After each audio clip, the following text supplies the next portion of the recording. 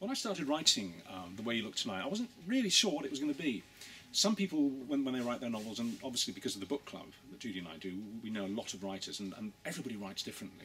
Some people plot everything out on a board in front of them, spend months plotting the book before they start writing it. Others just dive in. I'm sort of somewhere between the two. I do a little bit of plotting, not that much. I kind of had a beginning, middle and an end to the story, but I didn't know really what the vehicle was going to be. Was it going to be a romance? Was it going to be almost historical fiction? In fact, it's a thriller. And I realised that very early on. It had to be a thriller with the psychopath on the loose. And I have to say, I really enjoyed writing it. In fact, the closing chapters I wrote probably in 3 days. And on 2 occasions, I started writing at about 9 o'clock at night at our place down in Cornwall.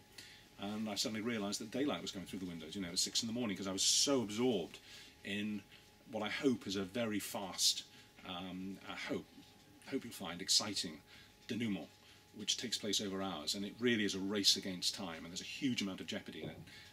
And right up until the end, you hopefully don't know what's going to happen. In a sense, I didn't really. I had a general idea, but not how it was going to happen. And I really enjoyed it, so I sort of feel I maybe found my métier. I did enjoy the freedom to express a character's, the killer's, violence and how that turns him on.